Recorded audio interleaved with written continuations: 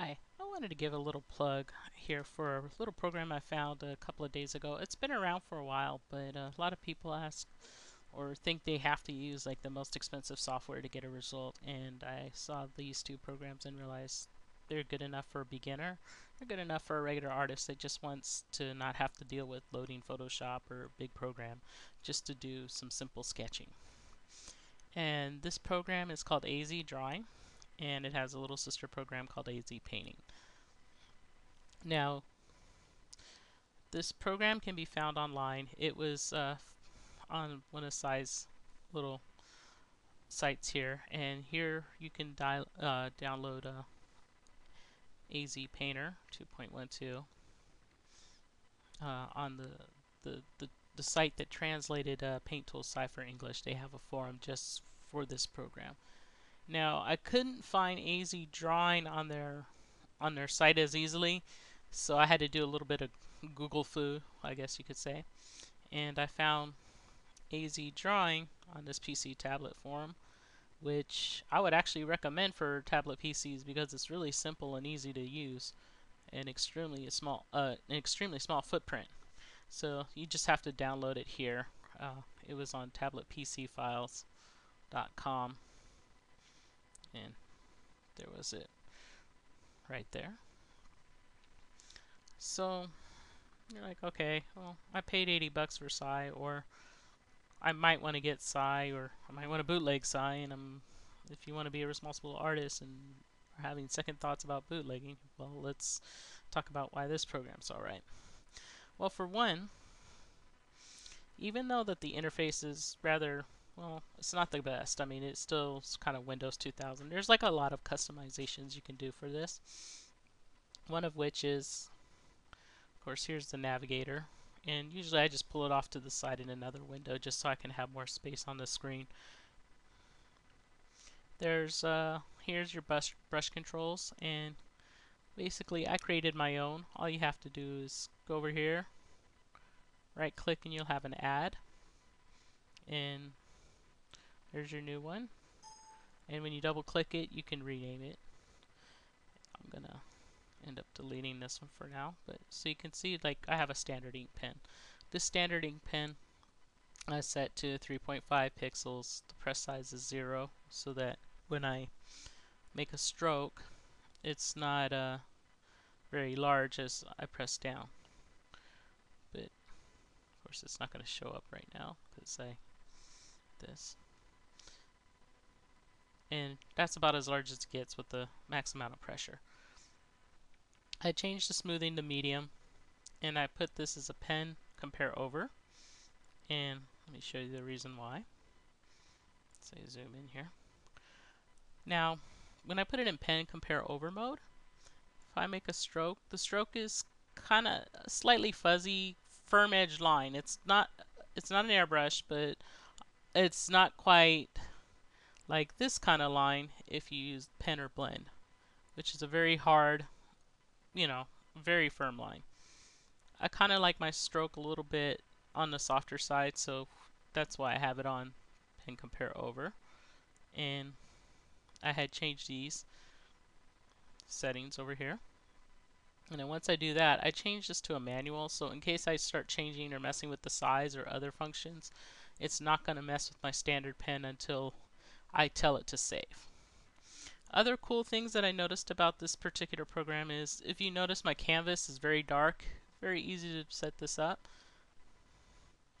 Canvas right here. Click on it, you get your basic Windows colors, and I had like a near black canvas, so I didn't want it quite black because it makes me notice the inking a little bit better. But I don't like it too gray because it washes out too much of the white and it hurts my eyes.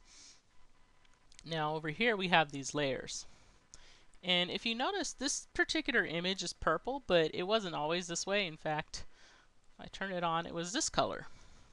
Now what you can do in this program is you double click on the layer, and over here it allows you to save certain colors for your drawing. Now you can't technically, like, unless you're doing like solid forms or softer forms, you can change the entire layer to one single color. So if you wanted like a kind of magenta color, you just use the right click, or on my tablet I have it right click on the front switch right there. And if I wanted a blue, I can add this to the palette. Hit OK. Now when you go over here, you'll see in palette, you'll have these different colors. So as I'm changing them, you can see that immediately I'm getting a different color for each one. And that's really great, because when you want to do a sketch, oftentimes to see how black your inks are, you want to change it to a particular color for the sketch, underlying sketch. So, I mean, this is a great tool for that. Now, there's also other neat tools here, and if you see here, there's an option. There's tools for rulers, and right now it's on off, but if I change it to linear, it'll make a straight line, and you can change the angle apparently.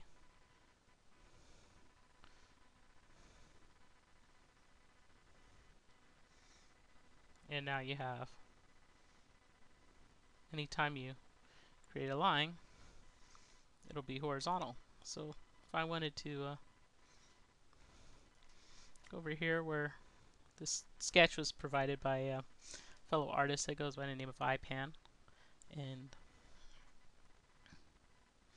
wanted to go over to this particular area. Sorry about the crazy zooming. I've got to slow it down a little bit. But let's say I want that line to be particularly straight. I can do so on the, and even adding like a bit of pressure can make that line more interesting. And similarly over here, I got a line. So that's an interesting tool right there. Then there's of course the radial one, where you can also change the position or angle.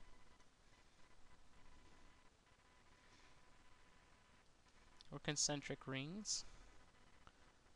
As you can see, here you go. Great for making action lines like Manga Studio does. And this is freeware, so it's got a heads up on this on compared to other programs. Although Sketchbook Pro has some of that too. But these are for ellipses. But you can see I could have, if I rotate my canvas, I can actually make better action lines concerning Mike over here, who's scared of this MLP version of Qt. And also you can add in custom brushes. There's a Spanish artist. Let's see, I can find his name. Name is Alex Dukal. And you can see that these are all done by AZ Drawing. And I mean, he's got a number of effects that he can work with in this program. You got to think about it. This is, great for illustration, just for simple drawing. And there he goes right there. And he created a blog just for this program, where he created some custom brushes. And I had to go to Google Translate to figure out how do you actually add custom brushes. I might want to make a few of my own and give them to people. And here's his pencil sets, or sorry, his brush mixes, and then this is his pencil sets right here, which are very pretty convincing pencil brushes. So as he says, you add each brush, you just put he asks you to download the zip file right here, and you put them in their respective directory in AZ Drawing. Now he's got these text files. I'll show you. As you can see, all these text files here. So what you do, alright, so anyway, let's try opening up one of his text files. Double click it to launch it outside. Now you have to do is copy this, Control C of course. Now go over to the program, AZ Drawing. Now when you right click here, there's an option that says add from clipboard, which is what you want to do. once you add that, now you have a soft pencil. And of course you can double click it to rename it to something else if it's hard to tell. But you can now see concentric rings with the soft pencil tool. And I'm going to turn this ruler off for now. And you can see some rather nice strokes using his pencil. And it's really that simple. I mean, the textures you can just drag and drop into directories, and there is a way to add textures over here. If I can find the etc. Like right here is where the textures are, and I believe this is a angle tool. I'm not sure if it's the angle for the paper or the angle for the brush. I'm still exploring that. But you can see there's a texture that you can add. And so I believe this is what he uses for the brush, and then what he uses for the texture and the options for that. So you can see that I've kind of started inking here. And when I turn this off, you can see how it looks. And this is the layer where the sketch is. I can increase the opacity. Whoops. This is not the layer where the sketch is. This is a duplicate. But I can increase the opacity, and you can see it's really purple. But once I take it down, it makes it much easier for me to work on here. Now, there's also tools like a rotate tool, which is kind of essential. I have particularly mapped to my tablet right here. And when I go counterclockwise, it activates this tool. So this tool is only a single button. You just use your pen or stylus to drag it about. And if you need to go back to center, just use the forward switch or the right click function on your mouse is what that's mapped to. And since really you're not painting in this program, I see no reason to map an eyedropper to this one. I just leave the buttons alone. And then of course if I want to switch back to brush, on my touch ring, when I go clockwise, it now goes back to this arrow, which I believe you can also change the cursor if you don't like it. And of course if I go back to scroll, I can zoom in again. And I'll use the navigator, which I've moved to another window over here to start working on it. And just make sure that you name your layers properly. I'm going to name this layer inking layer, so that I remember when I'm on the inking layer, it's a good time to ink. You can also, I believe you can lock layer transparency on here, but I'm not exactly sure if it's this button or not. There's layer masks and other interesting goodies. You can see me inking right here. You can see how nice and firm the line is, where it's got like a almost mix between a soft, like a pencil, and a hard edge inking brush. It's just right in the middle.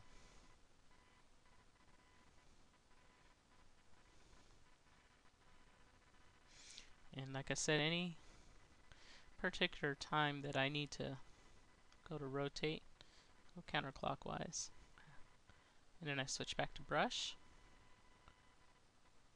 and it's just that easy.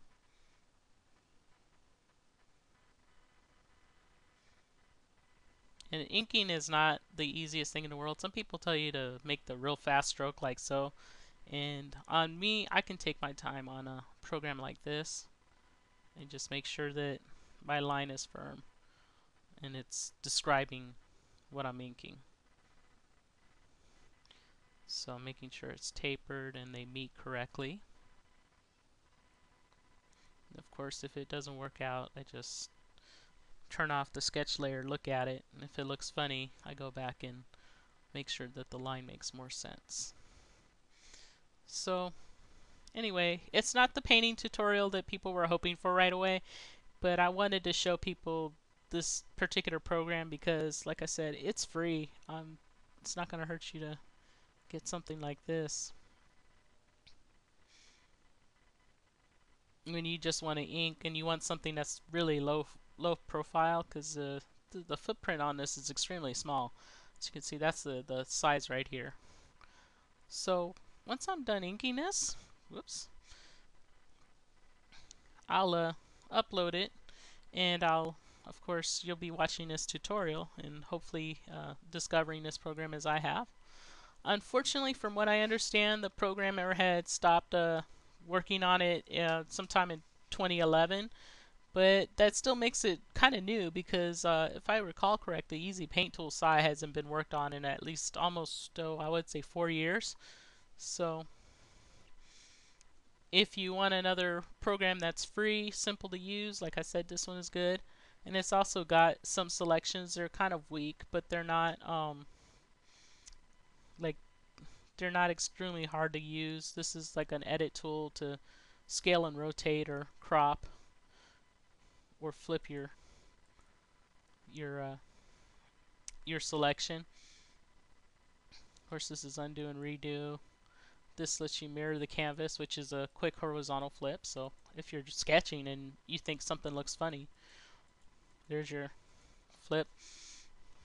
The other thing I noticed is that this is a dot pen, and I think you can actually do, since you have so many layers, this would actually be kind of good for pixel art.